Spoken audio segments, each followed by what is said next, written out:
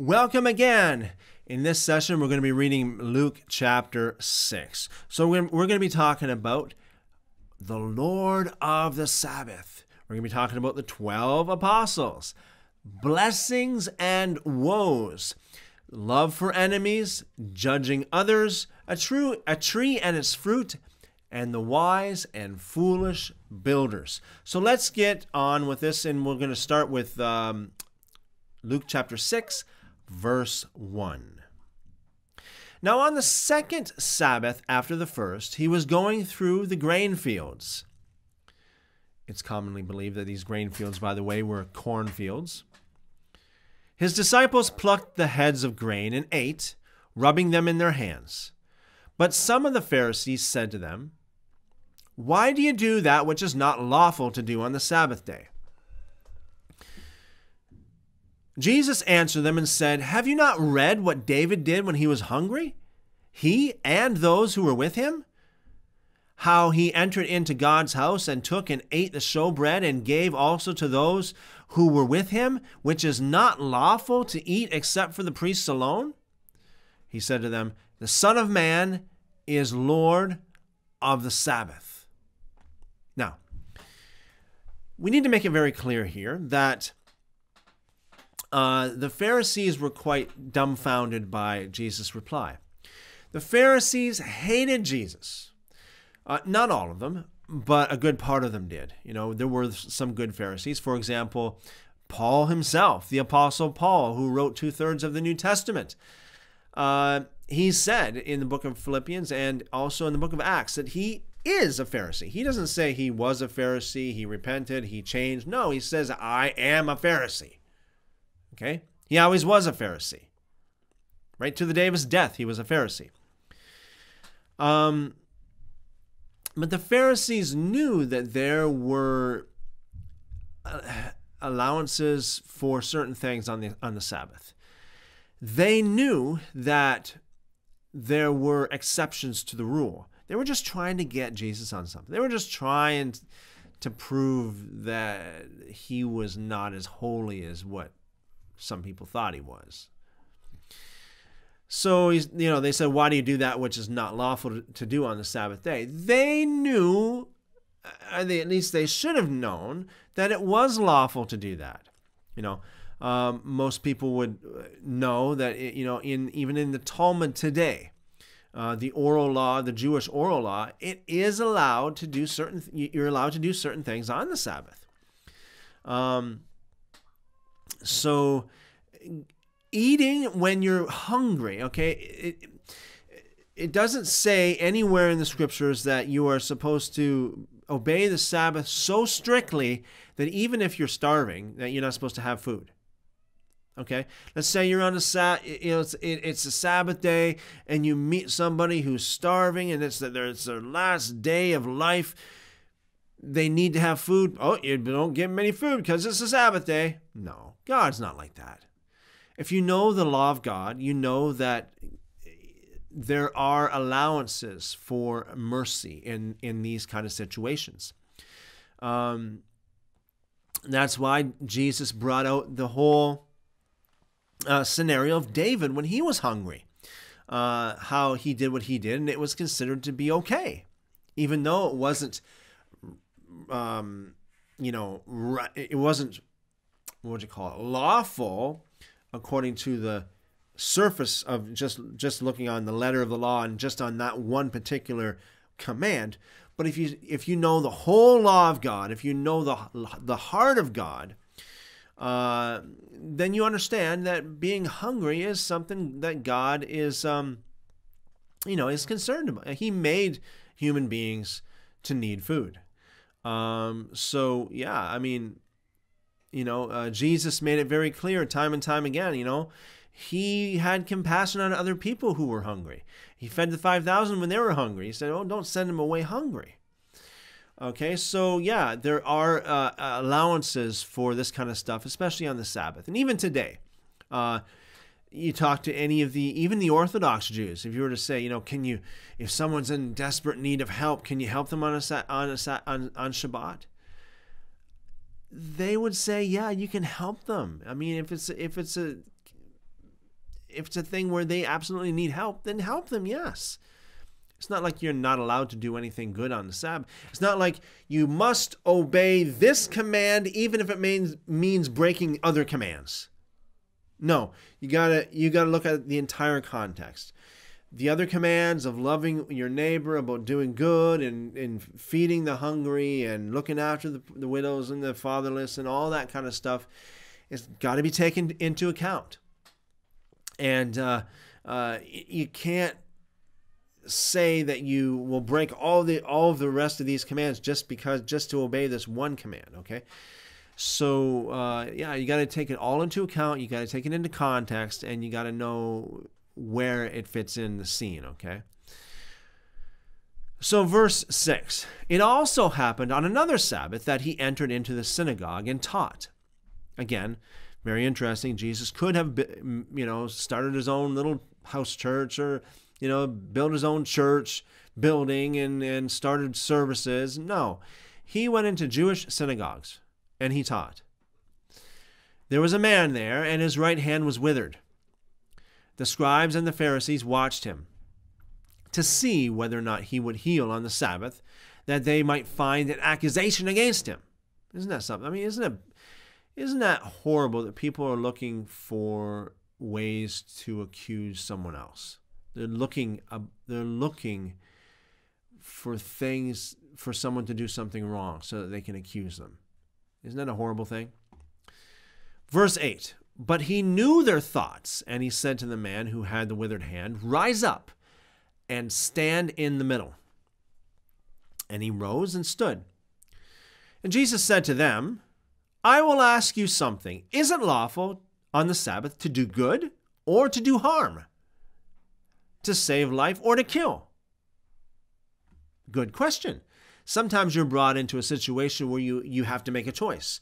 It's either you do good or you don't do good. And if you don't do good, you do harm. Right?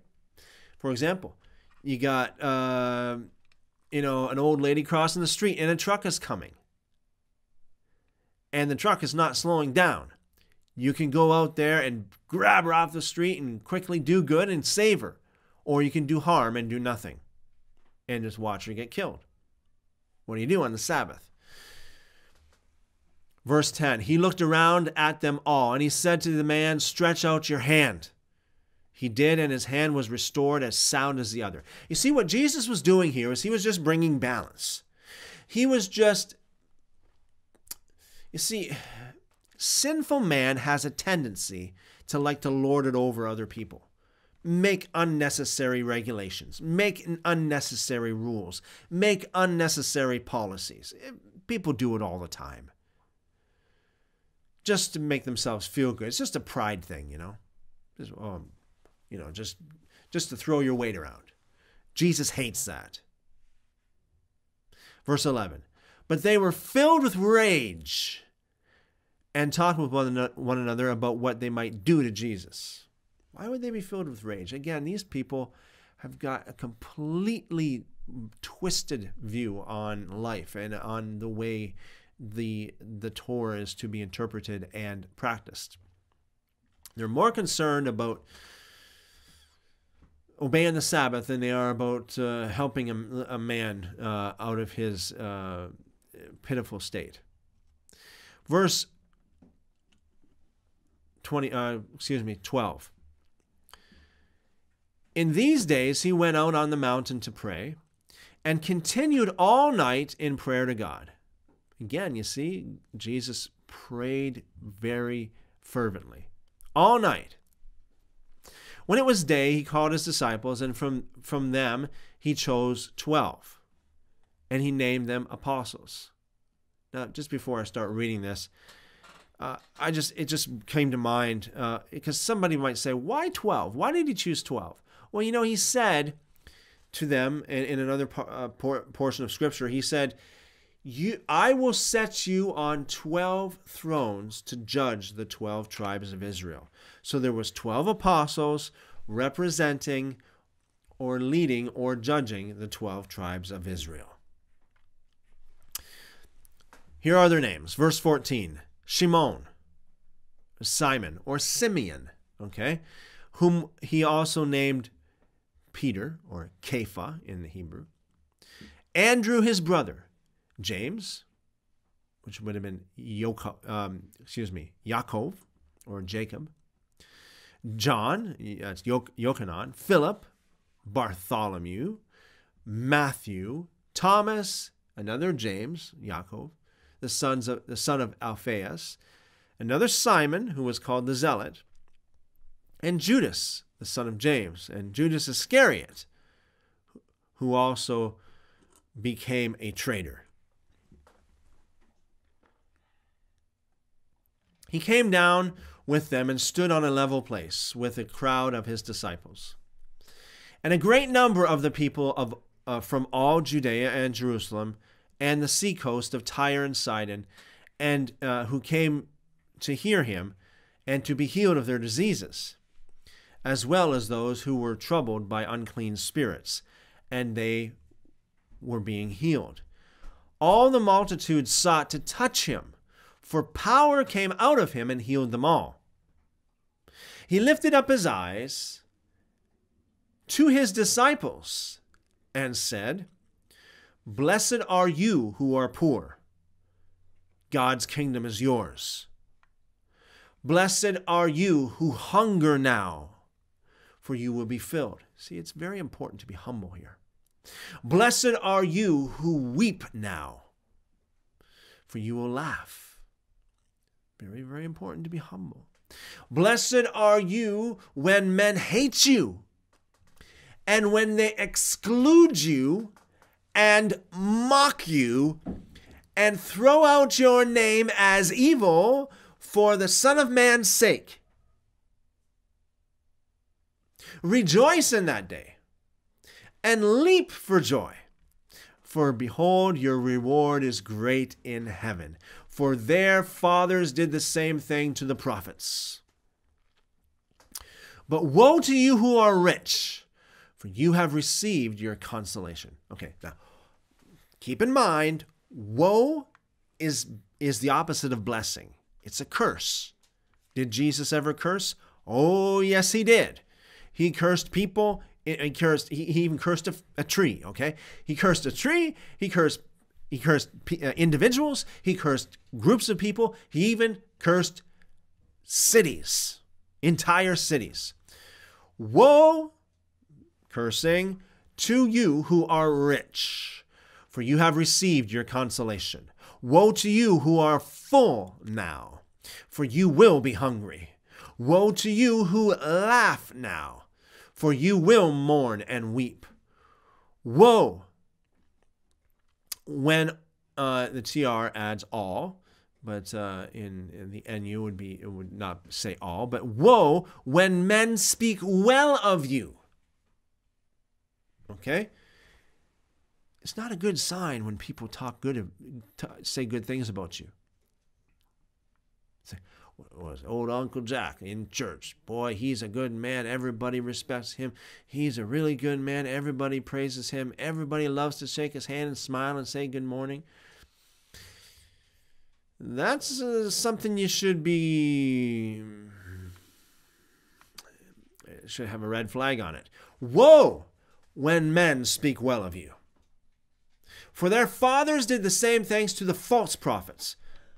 And we see that today so many times because there's so many false prophets out there. It's all they do is just blessing people. God bless you. God loves you, has a plan for your life. God's going to get you a new car, a new house, a new, God's going to bless you with this. God's going to bless you with that. God loves you so much. God's grace is upon you. God loves you. God loves you. God's grace, God's love, love and grace, love and grace, love and grace, love and grace, love and grace. Peace, peace, peace, peace, peace. As Jeremiah says, when the false prophets say peace, they're not going to get peace. They're going to get the opposite of peace.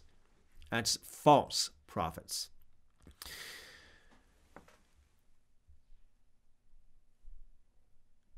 So the people speak well of the false prophets because the false prophets, all they prophesize is good, blessings. They want to be popular. They want to feel good. The feel-good gospel. Real prophets are not like that.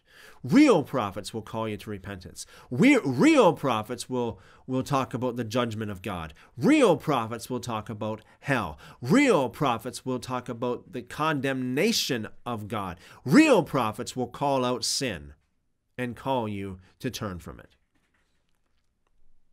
Verse 27. But I tell you who hear, love your enemies, do good to those who hate you. Bless those who curse you, and pray for those who mistreat you. Him who strikes you on your cheek, offer also the other. And from him who takes away your cloak, don't withhold your coat also. Give to him who asks of you, and don't ask him who takes away your goods to give them back again. Now, you got to realize here, is Jesus teaching anything new? Not at all. You know, we got Exodus chapter 23. We got Leviticus chapter 19. In the Torah of Moshe, in the books of Moses, it teaches the same thing. The enemies you are supposed to bless. You're supposed to help those who hate you. Help those who are enemies. If you see an enemy, one of your enemies that's walking, that's got a heavy load, go help him carry the load, is what the Torah says. What Jesus was teaching here, he was just more or less unpacking the Torah. He was unpacking what Moses already taught, what Moses already wrote about in his books. The instructions, the rules, the guidelines of God. Verse 31. As you would like people to do to you, do exactly so to them. That's called the golden rule, is it not? Do you want people to do this on you? Well, don't do that on them. You want people to treat you in a certain way? Well, treat them a certain way. Now, of course, that's generically speaking. We got lots of other things to consider, like justice and so on and so forth. I mean, you can't let all of the criminals go free, or else we're not going to have any justice at all, or else we're going to have a very wicked and a very violent society to live in. We don't want that. Verse 32. If you love those who love you, what credit is that to you? For even sinners love those who love them. See, Jesus calls you to go above. Some Christians say, I'm just a sinner saved by grace. You're not. If you're a sinner, you're not saved. It's either you're a sinner or you're a saint. Okay? Jesus called you to rise above sin. He called you to do things a lot more better than sinners do. If you love those who love you, what credit is that to you in verse 32? For even sinners love those who love them. Jesus is basically saying you better be a lot better than a lot of the sinners, okay?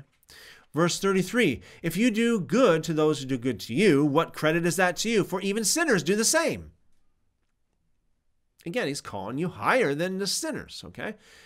If you lend to those from whom you hope to receive, if you just give just to get, what credit is that to you? Even sinners lend to sinners to receive back as much. But love your enemies, do good and lend, expecting nothing back, and your reward will be great, and you will be the children of the Most High, for he is kind toward the unthankful and evil. So, again, Jesus is talking about loving your enemies. Again, this is all in the Torah. This is all in the law of God. He's just expounding on it. He's just telling you more ways to apply it. He's just bringing out more meaning, more. He's not taking the law of God away. He's driving it deeper in you. Verse 36, therefore be merciful, even as your Father is also merciful. Very good point. He says, don't be like these sinners, but be like the Father. Take the Father, be like him. May I bring to your attention, I want to submit to you that the law of God is the character of God. When God told Moses, do this, don't do this, don't do this, here's the guidelines, he just said it because that's his own character. Don't commit adultery, because God doesn't commit adultery. Don't kill. Don't murder. In other words, God doesn't murder his beloved people. Don't steal. God doesn't steal. Therefore, be merciful, even as your heavenly Father is also merciful. Okay? So, again, let's look at this for what Jesus is really saying here. He's saying, look at God here. The Father is our example. Okay? And the whole law of God is just a reflection of God. Verse 37, don't judge or you will be judged. Don't condemn and you won't be condemned. Set free and you will be set free. Now again, I encourage you to go back to my teaching on Matthew chapter 7, because Matthew gives you a lot more detail here into this teaching. And I give you a lot more detail and insight into this teaching as well. So when it comes to judging, go back to Matthew chapter 7 and check that out, because Matthew chapter 7 is the famous "judge not lest ye be judged." Okay, but Jesus was talking to the hypocrites, obviously, because he said, "You have a plank in your eye. Remove the plank out of your eye first, then you can judge." John chapter 7, he commanded his disciples to judge with righteous judgment. So, yeah, it's important to judge. You cannot obey God without judging.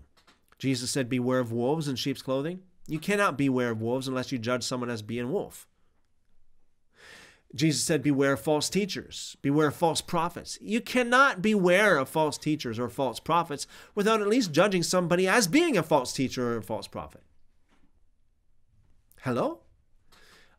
You cannot obey God without judging.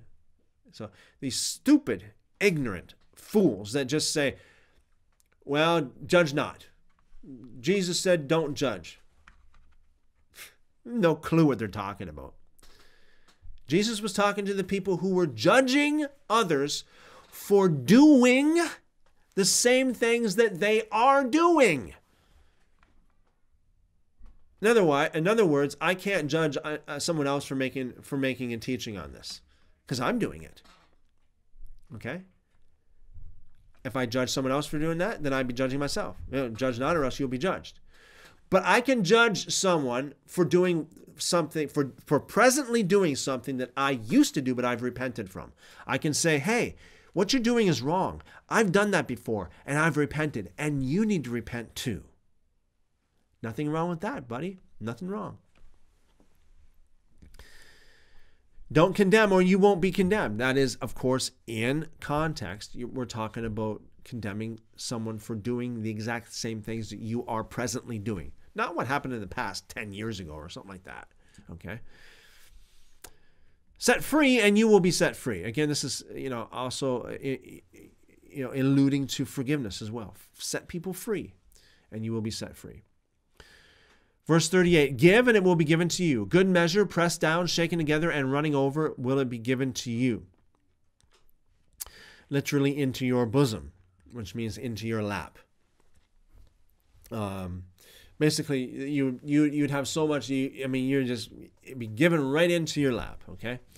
For with the same measure that you measure will be measured back to you, okay? So in context, again, going back to verse 37, you can't read verse 37 without reading verse 38, because verse 38 is what Jesus is talking about.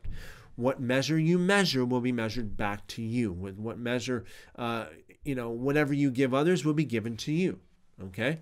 So, again, you cannot condemn someone for doing something that you are presently doing. You can condemn someone for doing something that you have done in the past, but have changed. You've repented of it. That is removing the log out of your eye, removing the plank out of your eye, and removing the speck out of your brother's eye after you've removed the log out of your eye. Verse 39, he spoke a parable to them. Can the blind guide the blind? Won't they both fall into a pit? A disciple is not above his teacher, but everyone who is fully trained will be like his teacher. Why do you see the speck of chaff that is in your brother's eye, but don't consider the beam that's in your own eye? Or how can you tell your brother, brother, let me remove the speck of chaff that's in your eye, when you yourself don't see the beam that's in your own eye? You hypocrite. Again, look at the context here. Jesus is talking to hypocrites, not to his beloved holy apostles.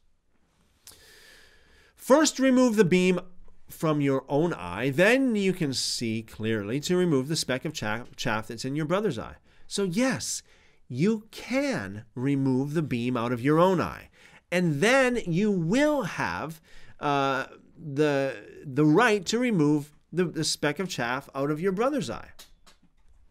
Verse 43, for there is no good tree that produces rotten fruit, nor again does a rotten tree produce good fruit. For each tree is known by its own fruit. For people don't gather figs from thorns, nor do they gather grapes from a bramble bush. A good man out of the good treasure of his heart brings out that which is good, and an evil man out of the evil treasure of his heart brings out that which is evil. For out of the abundance of the heart, his mouth speaks. Why do you call me Lord, Lord, when you don't do the things which I say? Hello, grace preacher? Hello, grace Christian? Excuse me, we have a little problem here. Jesus taught works. Matthew 25, he said that on Judgment Day, between those who go to heaven and go to hell, he will divide between the sheep and the goats based upon their works. Here he said, why do you call me Lord, Lord, and don't do the things which I say? Okay, I know some of you might say, well, there was the thief on the cross. Jesus said, today you'll see me in paradise, and he didn't do anything. Oh, yes, he did. He repented of his sin. He didn't only feel sorry, but he showed great remorse and change of heart. Big difference between, someone, hanging on a cross who actually showed repentance, humility, and a change of heart, and to those who don't and just rely on so-called grace or faith to get them in. Hey, time to reassess. Why do you call me Lord, Lord, and don't do the things which I say? Everyone who comes to me and hears my words and does them, I will show you who he's like. He's like a man building a house who dug and went deep and laid a foundation on the rock. When the flood rose and the stream broke against that house and could not shake it because it was founded on the rock. But he who hears and doesn't do. A lot of people who just trust in this, soda fide, this whole thing, just faith alone, not works. It's just grace alone. You don't have to repent, all this kind of nonsense. This is where you fall into. He who hears and doesn't do. These people believe, but they don't do. Is like a man who built a house on the earth without a foundation, against which the stream broke, and immediately it fell, and the ruin of that house was great. Doesn't sound like salvation to me, boy. Doesn't sound like salvation to me.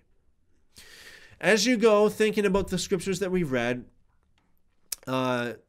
remember, these scriptures that we read today were in Luke chapter 6.